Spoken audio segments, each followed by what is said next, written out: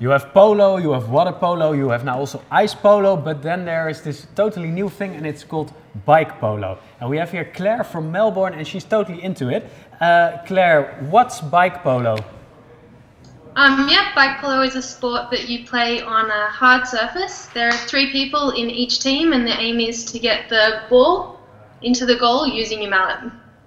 Okay. And it sounds pretty new and pretty innovative. How did you get involved with the sport? Yeah, I had a friend who played in Sydney and he used to come and stay at my house when he would play tournaments in Melbourne. He convinced me to go on a holiday to Sydney and play in a tournament and I fell in love with the sport straight away, bought a bike the next day and I've played ever since. Wow. And how does these tournaments really look like? Well, it really depends on where the tournament's being held. They're held in cities all around the world. Just this weekend I played in a tournament in Geneva. The court there is underneath a highway in an old car park.